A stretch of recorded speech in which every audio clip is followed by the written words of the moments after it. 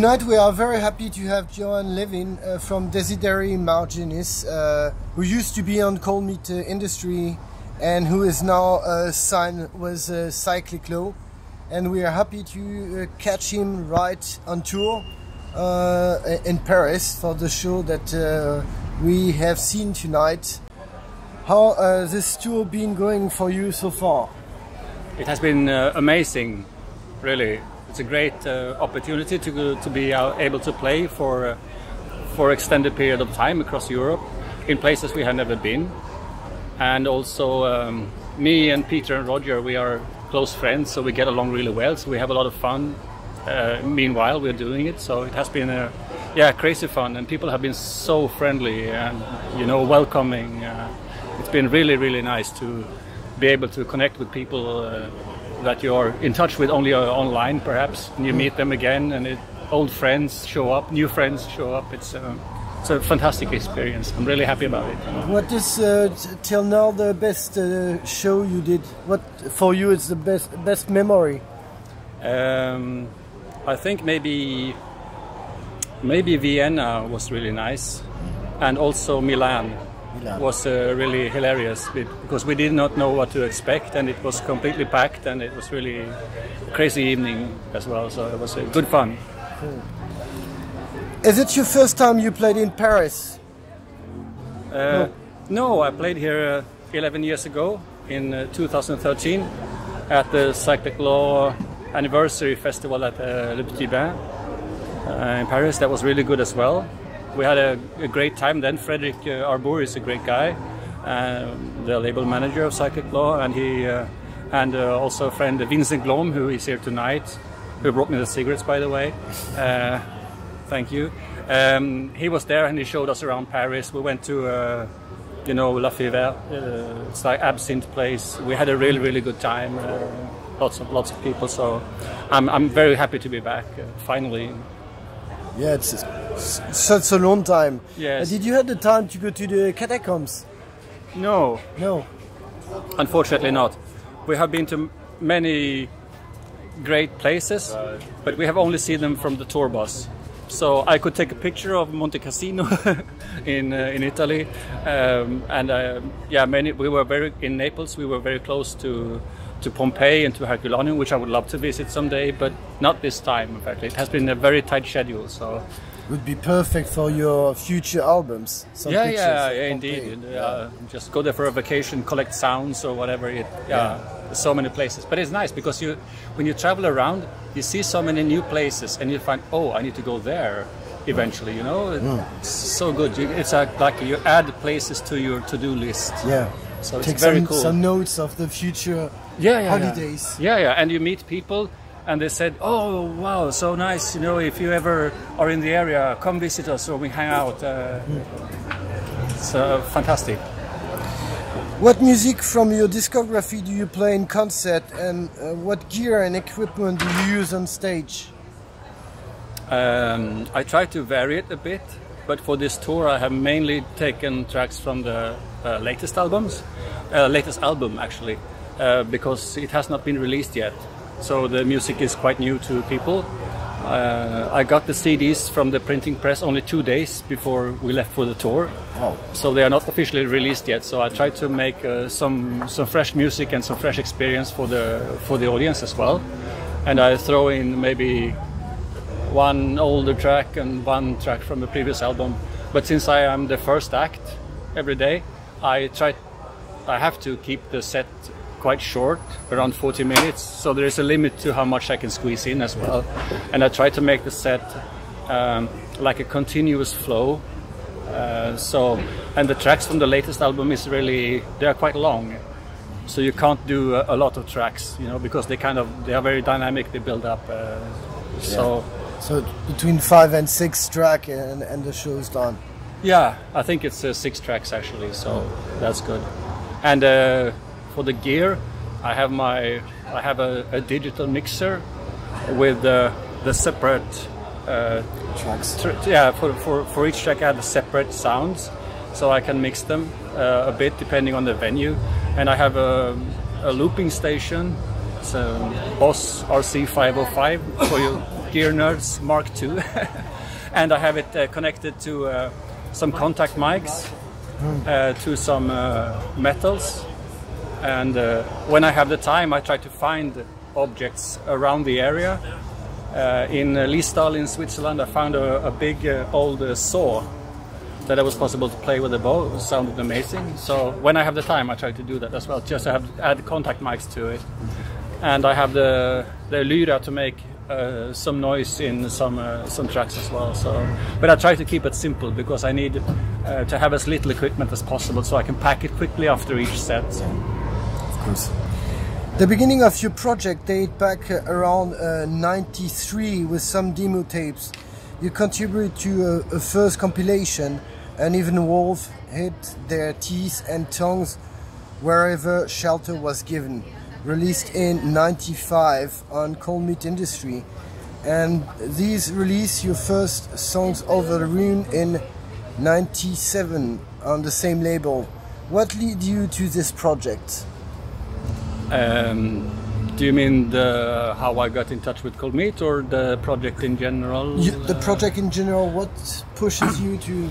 Yeah, I was before I started Desiderii Marginis, I was in another band, which was a bit similar to, you know, legendary Pink Dots. It was kind of a mixture of genres. That band, very nice, but also we were 4 people in the band. And I did most of the music, and when you do that and you have input from other people, something that you did, you often need to compromise with someone says, oh, this track doesn't have a chorus, or this track maybe we should have a beat. And I tried, and I'm interested in kind of long ambient parts even within a pop song, you know. So I really like doing those things, but the other guys thought maybe this is too long for a pop song. So eventually I felt that I can do all the ambient stuff perhaps by myself. And also at that time I was going to school, the same school as Peter Anderson from Raison d'Être, and he had given me some of his demo tapes.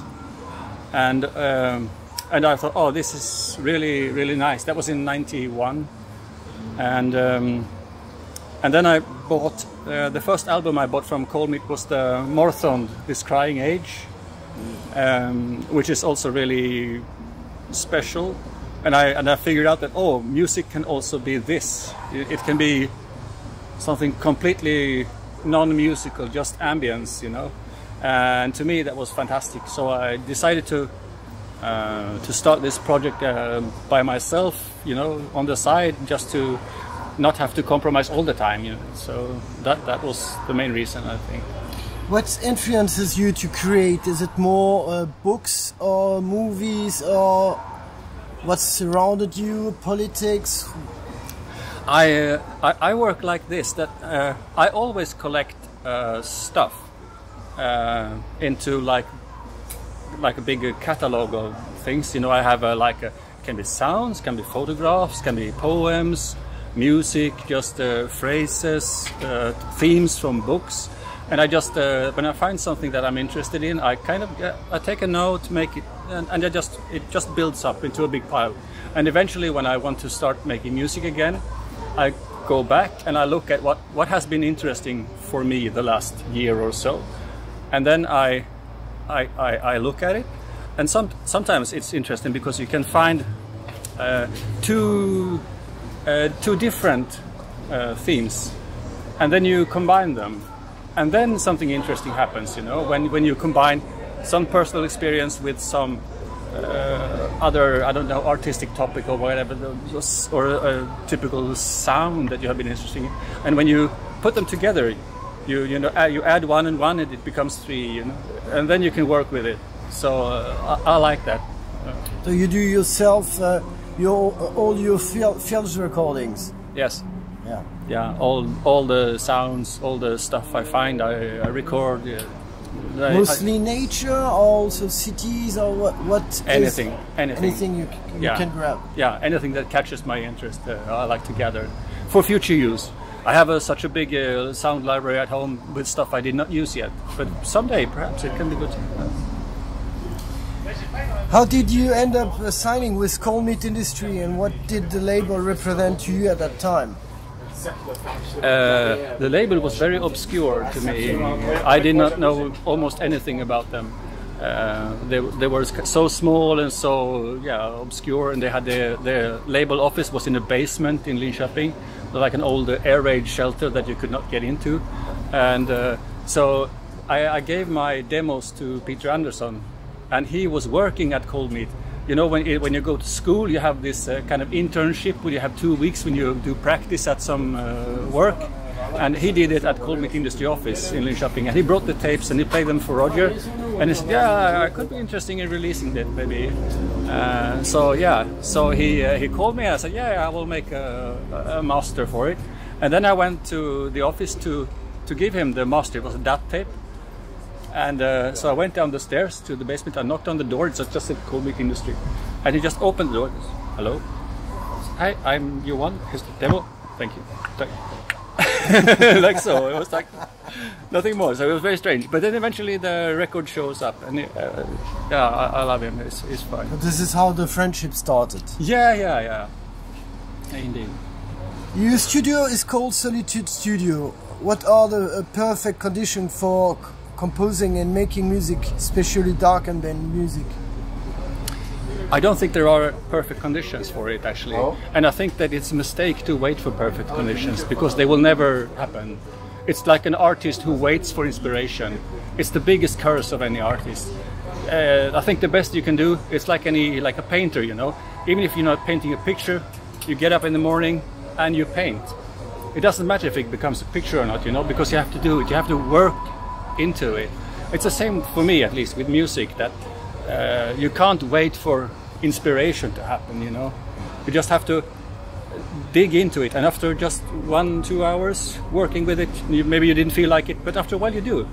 And when you do, at least for me, I can't stop, you know. I can sit in the studio for 24 hours and I pour a beer, and 7 hours later I realized I didn't drink the beer.